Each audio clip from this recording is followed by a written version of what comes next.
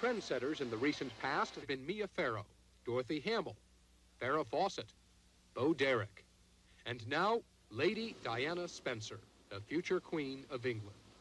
Ever since her engagement announcement, her style has been in headlines here in Britain, that being the place where her hair is done.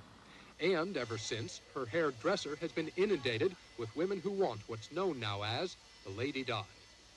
What do? Do they bring in a picture of her and say, this is what I want? Well, some people do. Some people just get very embarrassed and sort of just give me a nod and, I know what they want, because some people get a little bit embarrassed by asking for it. In fact, we went to Britain's biggest and found that if Lady Diana hasn't exactly started a new style, hers has been around for years, she has excited interest in an old one.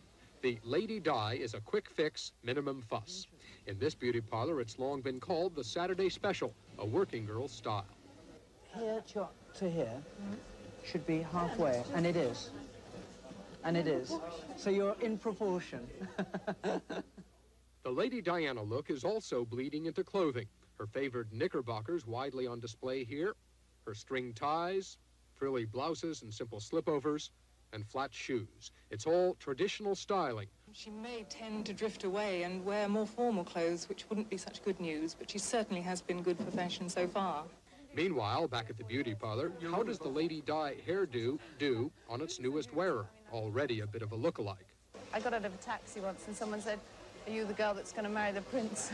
But we learned in just a few hours here just how popular Lady Diana's hairstyle really is, and just how easy it is today for every woman to look like a princess. Greg Dobbs, ABC News, London. Country's coal miners are not happy about next week's threatened nationwide coal strike. Many tell ABC News they don't want to walk, but believe they don't have a choice. And it appears a strike would hurt the miners more than the companies. Most of them don't really want it. It's just like you don't have a choice, I guess. For instance, the coal industry has a reported 200 million tons of coal stockpiled, enough to operate the nation's utilities for a year. Though most miners are reluctant about striking, several thousand in 7 states have already begun wildcat walkouts, 10 days before the official strike date. Jim Hickey, ABC News.